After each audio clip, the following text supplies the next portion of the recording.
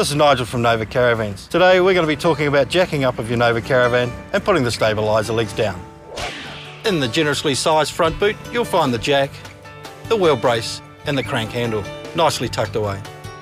You'll see with the Nova Caravans, we have a jacking point already positioned on the chassis.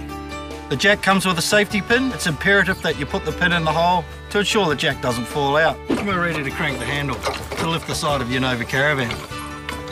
The jack can be used for two reasons: jacking your van to change your tyre, the other one to ensure your van is level, so you can put chocks under the wheels to ensure you have a level van. Stabilisers, they are stabilisers, they aren't jacks. They're not to be used as a jack, but to stabilise your van. To adjust the stabiliser leg down, we pull out the centre clamp, which allows us to move the stabiliser leg down. The stabiliser legs are multi-positional. They have 5 positions that they can be put in, depending on the terrain that you're in.